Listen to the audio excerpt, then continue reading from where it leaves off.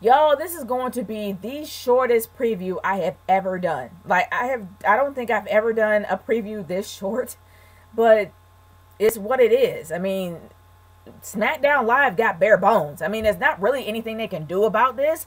They got literally 5 matches on the card. The shortest I've seen in years. But honestly, it's what they can do. I mean, they really do have slim pickings in this, so they got no choice here. But before I actually get into the matches themselves, I'm going to say this. There are some pros and then there's some cons to this. The huge pro is that it's short. There's only 5 matches on the card, which means that the pay-per-view itself can probably be no more than 2.5, 3 hours, which is not bad. That's actually the same amount of time as a Raw show or a SmackDown Live show. So it's not that bad.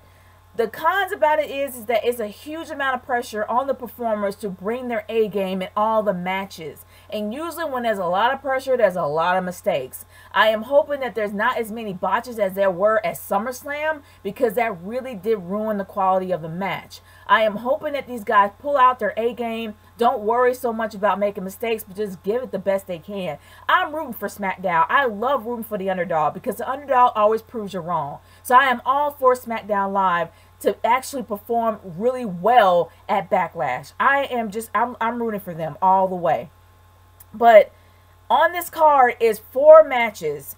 2 matches that are pretty much kind of establishing new belts, and 2 matches that are about belts that are already established and a standalone. And of course, we have the SmackDown Women's Championship 6-pack challenge, which is supposed to establish the women's belt, the new women's belt for SmackDown. And then we have the Usos and the Hype Bros versus Heath Slater and Rhino, and the SmackDown Tag Team Championship Tournament Final, which is supposed to establish the SmackDown Tag Team belts. And then we have, of course, the other 2 belts that are already established. The WWE title, which is held by Dean Ambrose versus AJ Styles, and the IC Championship, which is held by The Miz versus Dolph Ziggler. So let's get to the standalone first, which is Randy Orton versus Bray Wyatt. This is going to be the shortest match on the card. Bray Wyatt has not been known about winning any pay-per-view, whether it's a gimmick pay-per-view or a Big Four. He's had opportunities, but it's blown always. He's going up against Randy Orton, and here's my humble opinion. Do you honestly believe that Randy Orton is going to allow himself to lose against Bray Wyatt after the vicious beating he got from Brock Lesnar, where his skull was literally fractured live on TV with literally his blood leaking out of his head? Do you really think that Randy Orton is going to allow anybody to beat him after that? No way. I'm sorry. The only thing I can say about this match is this. Bray Wyatt needs to bring it. He needs to bring the evil, bring the pain, bring the viciousness that his character represents, and just unleash it all out on Randy Orton. That is what he needs to do to make himself look good in this match, because he's not going to win. No matter what he tries to do, he is not going to win this. So what he has to do is make himself look good by making Randy look good and himself look good, by bringing his A game as much as he can, by bringing out the viciousness that I know that Bray Wyatt has to Randy Orton. That's what he needs to do. Randy Orton is only as good as his opponent. If you're not that good, he won't be that good. So you got to be good in order for him to be good. If you make him look good, then he'll make you look good. You get the idea? So I think that's all that Bray Wyatt has to do, is just literally unleash every ounce of whatever frustration that he has and bring it to Bray Wyatt and make that match a quality match. It would be amazing if this match is a sleeper hit, and I hope it will be. But that's what Bray's got to do to look good here. He's not going to win. No way. It's going to be Randy all the way. But at least Bray will look good doing it. That's all I can say about that. Now let's move on to the IC Championship. The IC Championship that's on the line with The Miz versus Dolph Ziggler. Dolph Ziggler is not only is he quite a unique character in some ways, but the thing about it is that Dolph Ziggler has not really had much of a bone thrown to him. I would love for him to actually win the IC belt and see what he'll do with it. I will be fine if he wins. But The Miz has put so much heat around himself that he actually does make the belt look okay. Like, before it was just like, meh. But now it actually looks like it's something. He's bringing so much controversy with himself that he's at least giving a little bit of notice to the IC title. A little bit. It's not enough to be like, that's a champion. It's just him holding the belt, in my opinion. But he's brought a lot of heat, and he's quite entertaining, so people kind of know who he is. So it makes sense for him to actually still be the champion. I don't know what Dolph can actually do. The only thing that Dolph can do is just go heel in this. Seriously, if Dolph goes heel all over The Miz, then it's a possibility that if he wins, then he wins it. And it'll be great if he does, because you want as much heat on that belt as you can get. And Dolph Ziggler is far better as a heel than he ever will be as a babyface. So I'm hoping that he will just unleash all of his anger and frustration out on The Miz and just go completely ballistic and take that belt off of him. But let's be realistic here. The person that's bringing the most energy, the most, I guess notoriety maybe, to the belt and to himself as well is The Miz. The Miz has definitely done a lot since that promo that he shot, or that work shoot that he did with Daniel Bryan on Talking Smack. So it makes sense for him to still be the champion. And honestly, if he is, I got no beef with that. I have no beef if Dolph wins either. But I really think it will make sense for The Miz to actually take that belt. So my choice goes to The Miz for the win. Next, let's talk about the tag team titles. The SmackDown Tag Team Titles Tournament Final with the Usos and the Hype Bros versus Heath Slater and Rhino. What can we say here? It is practically handed to Heath Slater on a silver platter. Do you honestly believe that the Usos is going to take the belts? Well, they could. I mean, it could be a possibility. The Usos were vicious heels. They literally took out American Alpha. They took American Alpha out the game, even when they won.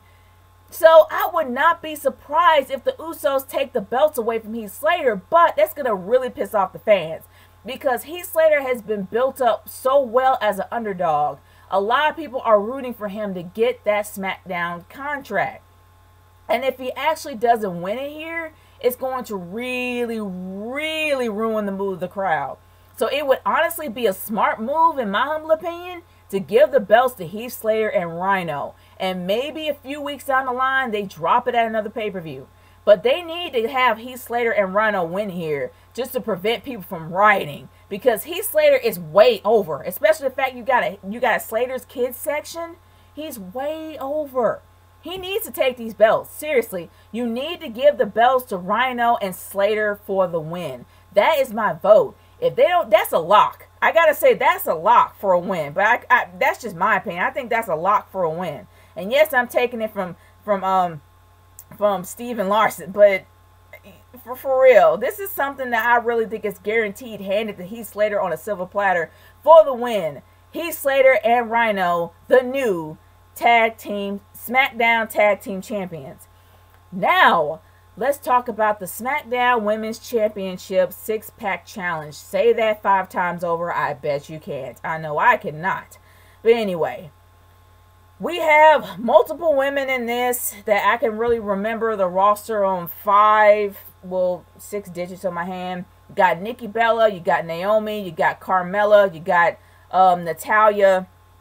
Who else? You got Alexa Bliss. So and you also got Becky Lynch. So you got 6 of these women in this 6-pack challenge, and it's also elimination now. So whoever wins this is going to be the women's the championship. Every single last finger points to Nikki Bella for the win. But they need a heel to take it. Here's the problem. There is not a strong enough heel on that entire roster that can take that belt and bring it to its limit, except for Eva Marie. She's a heat magnet. The only problem is she got suspended. So she's gone for a while, and she would have been the best champion to take that belt. Seriously, she would have been the best person to be the champ. Just saying. But now that she's gone, you gotta get the secondary person that has minimal heel heat, and it would make sense to put it on Natalia. Because Natalia is she's not even an okay heel. She's a mediocre heel at best. But she's a vet, and it would make a lot of sense for her to actually be the women's champion, even though she sucks at being a heel. She's just not one. I mean, even though Bret Hart is more of a heel than she can ever be. But other than that, it makes more sense for her to be a heel. Her or Alexa Bliss. I will be fine if Alexa Bliss takes it, but I doubt that she will. It makes more sense for Natty to take it because, like I said, she's a really good heel. Well, no, she really isn't. Who am I lying? Why am I lying to you guys? She's not that good of a heel. But she's well known enough to do something with that belt. So yeah, I'll say Natty for the win. I can't say Nikki Bella. I can't. I just don't think it's going to be her. I think it's going to be obvious.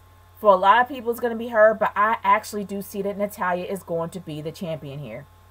So my vote goes to Natalya for the win. I don't think it'll be Becky either. But I think Becky's going to get... She's going to get her just desserts down the line. Seriously, she's going to get her big win at another pay-per-view down the line. But not right now. But anyway... Moving on to the main event of the night. And I'm looking forward to this. Dean Ambrose versus AJ Styles for the WWE Championship. I'm rooting for AJ all the way. I like Dean Ambrose. Dean Ambrose has actually made the championship fun, but it seems like it's just taking its course. And I do believe it's probably taking its course on Dean Ambrose. I think he's kind of done with the whole thing, to be honest with you, especially with as much heat as he's been getting behind the scenes for being champion in the first place. But honestly, I really do see that AJ Styles will benefit a lot more here being the WWE Champion than Dean Ambrose could be right now. I like Dean. Dean is fun. I enjoy how fun Dean is. But for the face that runs the place that just beat John Cena, it would make sense for him to be a powerful champion, so make him champion. My vote goes to AJ Styles for the win. Like I said, guys, shortest prediction video I have ever done. But anyway, guys, those are my thoughts. What are yours? What are your predictions for Backlash? Leave it in the comment section below. I am curious to hear y'all's thoughts. But other than that, guys, I am done here, and I will see y'all later. Peace out.